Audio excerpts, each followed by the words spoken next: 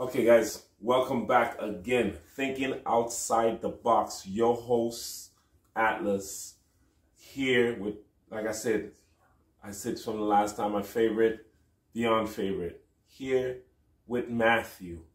Now, the topic today is going to be a pretty deep, pretty sensitive topic. So, fasten your seatbelts because we're about to go for a ride. Yeah. So, Mr. Matthew. So, what is your concept of God? My concept of God, the Creator, I see God, Elohim, Allah, whatever they call it. What is your concept of that? Yeah, I see God as the source and substance of all existence. Right, like my basic definition is everything to the exclusion of nothing. God is the idea of the whole of us, every part and particle of life, and my concept of God is then a loving God, because all of it is God. God loves itself and therefore loves all of us. Like, it's very logical in that sense. But my knowing in relationship with God is a God who is in truth not only the source of all life, but actually the life itself, and alive through us. So, in a sense, God is existence. It's what else would you call existence? Okay, and you said love is an ingredient of God. I think it's just a natural byproduct. Like, if you created all of this dope stuff called life in the universe, I would be kind of fanboy about it. I'd be like, oh my God, look at that! Oh, this is amazing! This is amazing! I mean, I do that right now when I draw a stick figure. Like, I gush at my kids for breathing. I can only imagine what it must be like for God to see all of this and be like, yo, it's very good. It seems natural to me that would just inspire. So is God, when you read in the Bible and some scriptures of different, they make God to seem like it's a male figure. Okay, cool. Or do you think it's in a male figure or female figure? Do you think that God has any gender? Yeah, I think God has every gender because God is everything. So always, right? Always. The God that I know, right? And I'm not going to speak of religion, right? Because I'm not religious, right? But what I will speak of is relationship. Because I've spent time with the God inside of me, the one that is alive here, the one that actually listens when I call and answers my prayers and brings stillness to my heart. Like, that's the God that I know inside. And her nature is more pronounced as feminine in my life because I was open to receiving her more at that level. I've always been a mama's boy. So, like, my primary relationship with God is as the goddess, as my mama. I call her, well, actually, I'm not going to tell you what I call her because it's my secret name for her. But she doesn't really have a name. She doesn't care what I call her. But by me choosing a name, I'm choosing a personal relationship with an impersonal love, right? I've recently come into fullness of the Father. And that's just a different attribute of the same God, right? The Father teaches order. He teaches discipline. He teaches focus. He teaches structure. He teaches accountability, responsibility, integrity. But my mother, she teaches tenderness. She teaches compassion. She teaches mercy. She teaches allowance and surrender. She teaches relaxation and art. So I respect my mother, or I respect my father, and I love my mother. And together, they're God. Nice. Totally nice. And so, what's your concept on that there is so much different religion with different gods? Yeah, cool. So do you think it's how would I bring that, because it's very sensitive? How would we say that? Is it all the same God, or is it all separate gods? Usually whenever you arrive at a paradox like that, the answer is always just yes.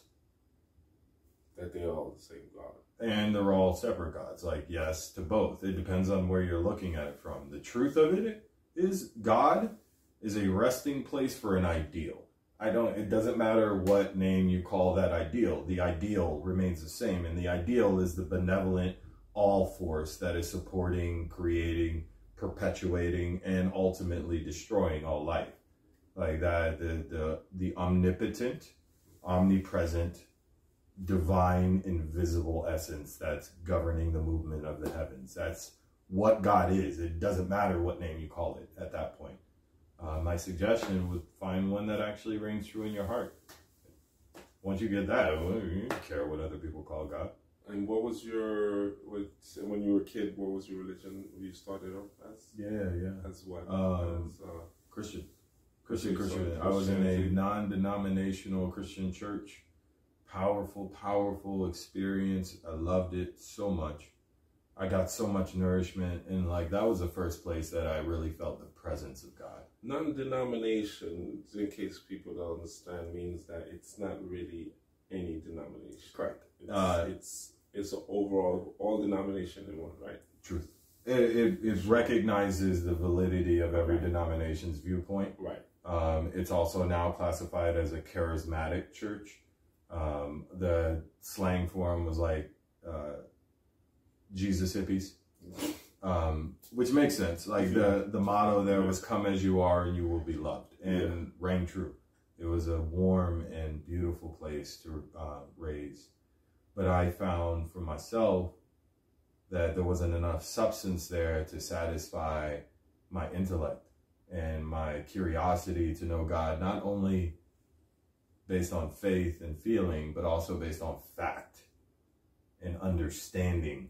Like you miss me the moment that you're like, oh, I'm sorry, your question's too complicated. Just have faith. I'm out. I'm sorry. I'm done with this. I'm done with this. I'll go figure it out on my own. Thank you. So in a sense, it's like religion is like a stepping stone. When appropriately applied in a life, my experience says yes. I want to stress that. When appropriately applied in a spiritual life, my personal experience says yes. Religion is meant to give us a framework of relationship with the divine, but in truth, it even says it in the Bible. All ye must work out your own spiritual redemption with fear and trembling. It's right there. Like at the end, you follow the path until it ends, and then you keep walking. If you ever truly want God in your life, it's going to be in the quiet moments of your own heart. You won't find it in a book. You won't find it anywhere else. My experience, if that means anything to you. So everybody should strive to achieve their own experience, own connection with God. Then. I don't know about should. I would recommend it. You would recommend it, right? I will say this. It's available. There's a connection available inside of you, and it's not religious in nature. God does not, in my experience, care whatsoever how you approach her, as long as you approach her in a spirit of, I genuinely want to get to know you. That's all that's required. And then from there, the God within you. And I literally mean inside of your mind and your heart. I'm not talking about some metaphor. I'm talking about the highest visions of your life. And those moments where you're so down and there's this gentle whisper in your ear that says, you know, you're stronger than you think. And I see you and I love you and I see your heart. And we're going to get through this together. And I know it feels hard, but I made you strong and you can do this. That's the voice of God. Get to know that essence.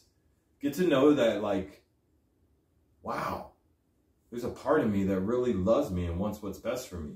Why don't we listen to that? That's so weird to me. It's so weird that we dismiss those as like, oh, this is just more information.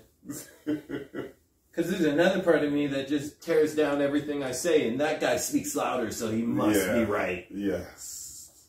Still small voice. These are not metaphors. It's a choice, though. It is 100% a choice. Of what do you listen to? 100%. Direction do you want to listen to God or you want to listen to, and what do you say the other one is your ego? No, it's usually, like, to put it accurately, it's conditioned thinking patterns. We are conditioned to believe ourselves as fundamentally bad, wrong, flawed, and self-destructive. So we are taught to verbally tear ourselves apart, to drop like pain inside of our mind on ourselves in order to humble our natural inclinations. It's written in our history books. It is our history book, in fact. All our history is basically. The issue is, what if that's lunacy? Wow. What if you could just trust yourself? What if there's nothing wrong with you? What if you don't, like, you're not your worst enemy? In fact, by design, you're your greatest supporter. I mean, I give myself a high five for parking correctly.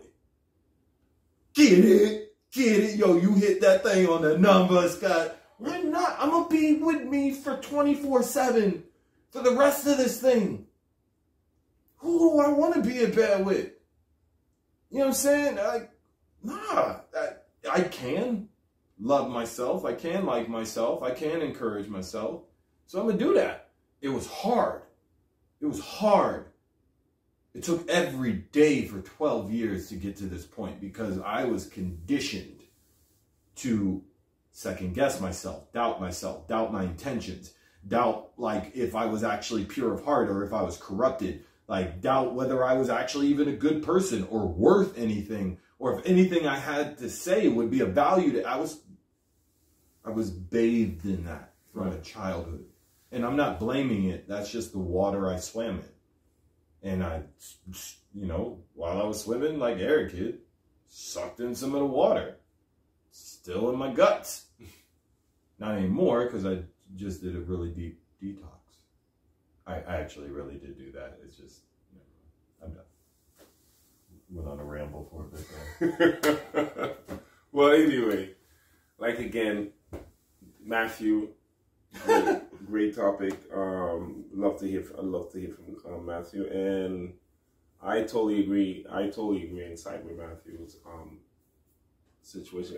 To me, God is existence, and you're here to develop a personal connection with God, and just to live out your life. And to live out your life is to grow to the highest expectation of yourself, to achieve the highest fit physical, the highest energy. You know, also